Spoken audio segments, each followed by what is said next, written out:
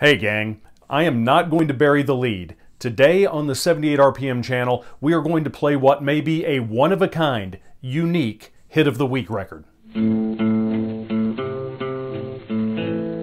Hello, and welcome to the 78 RPM channel. Whether you're new to 78s or an advanced collector, this is your source for information, research, and music about 78 RPM records, cylinders, and radio transcriptions.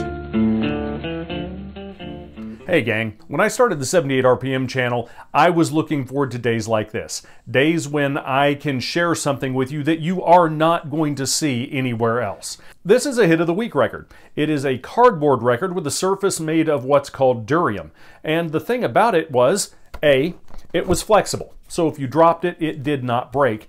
B, because it was pressed kind of like newspaper, it was very inexpensive to produce, thus making it ideal for its time period, which was the Depression era. Now, if you're a record junker, I'm going to give you a little advice on what to do when you find these hit of the week records. Number one, you have to realize that for the most part, these are not expensive records. They don't sell for much. So in most cases, you're not going to be picking them up and then turning them over for a bunch of money on eBay. What you can do, however, is you can listen to them. Because as far as Depression era music goes, this is a really good representation of what was available. And this was more accessible to many members of the public because these sold for 15 cents at the time, whereas other records were selling for 50 cents or more. So even though they were cheap, they are still really good music to listen to. So if you see these for $1 or so, you should probably pick them up.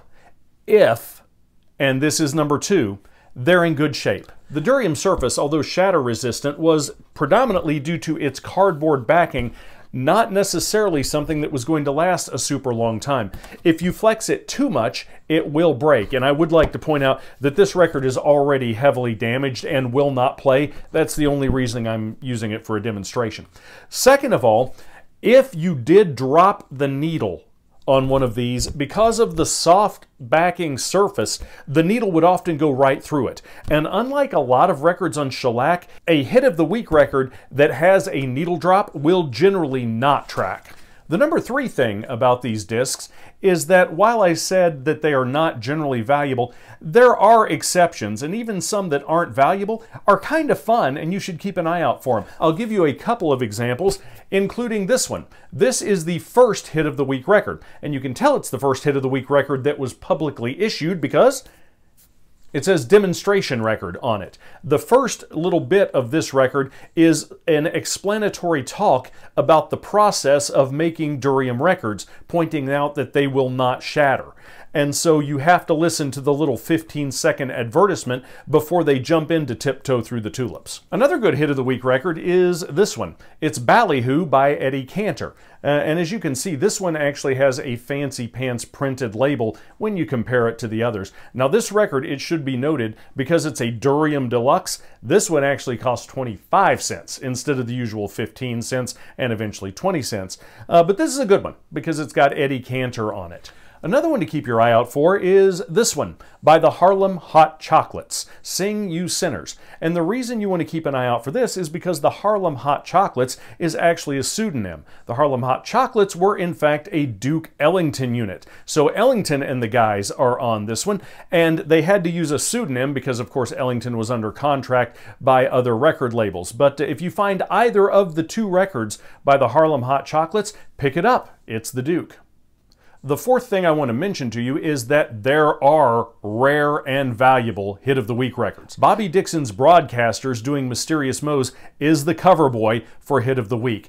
The record was probably never issued to the public, but there were just enough copies that made it out into the hands of collectors to make it extremely desirable and extremely valuable. Having just a few copies out there makes collectors feel like it is attainable, and that is an absolute perfect recipe for a very valuable record. Unfortunately, I don't have a copy of Mysterious Mo's, but I do have a copy of this. This is a hit of the week prototype.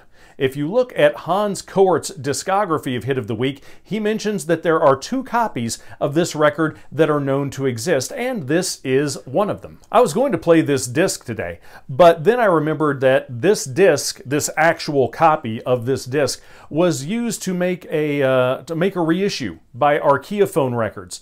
And Archaeophone Records does not mess around. They do absolutely amazing work. If you decide you want to listen to this record, then go on to the Archaeophone Records website and pick up their reissue of this. They took this copy, they remastered it, they cleaned it up, and they reissued it in their Hit of the Week CD series. I believe it's in volume 1 of what would eventually become a 4-volume series. So I don't want to steal any thunder from Richard and Megan because they do amazing work. So if you want to hear this record, pick up the Archaeophone record. I don't get a penny from that. They're just cool folks. Okay, so you said you were going to show us something rare. It's not Mysterious Moe's, and it's not the prototype of which only 2 copies are known to exist. What is it? It's this right here. This record is what I believe to be a prototype test pressing that was made by Hit of the Week before they started issuing records to the public. At this point, any good collector is going to look at me and say, well, where's your evidence for that? So I thought I'd share it with you. First of all, and you'll notice I'm now wearing gloves. First of all, this is very clearly a durium disc.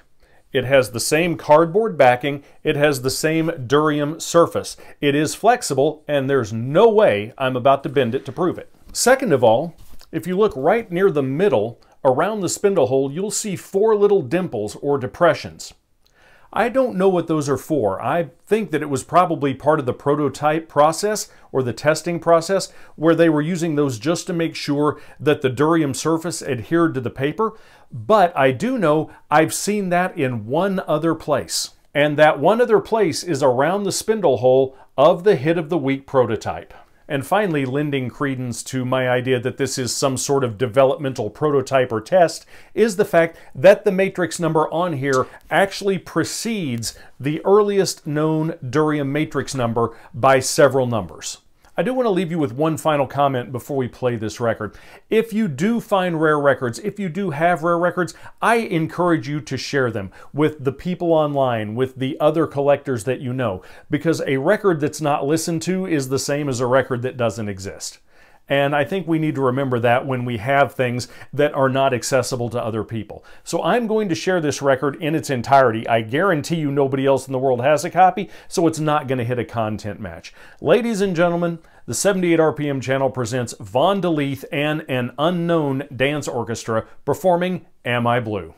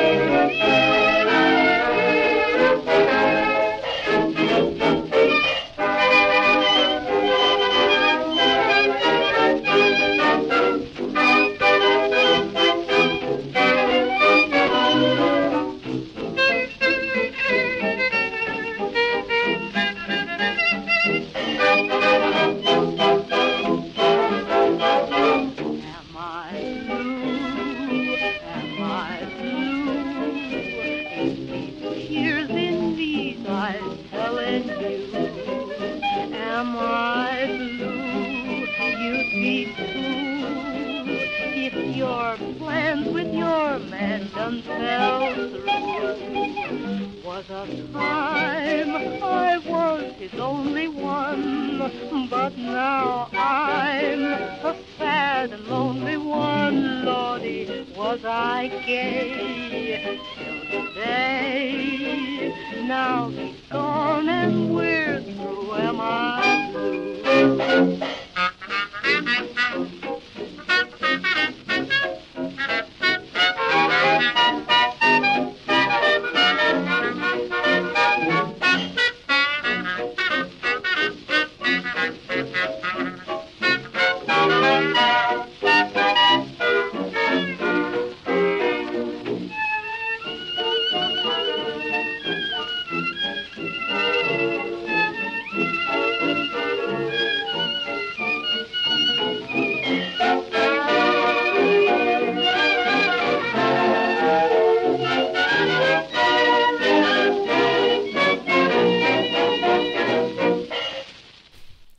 That is a fun record. And literally, this is the only place in the world you're going to be able to hear it. So thank you for taking a listen. Thank you for stopping by the channel. And I probably won't be able to provide you with one-of-a-kind records every time I put up a video, but I try to provide content for you that's going to be interesting, maybe expose you to some new music, or just talk about things that collectors need to talk about. So join me on the 78 RPM channel. We'll see you next time.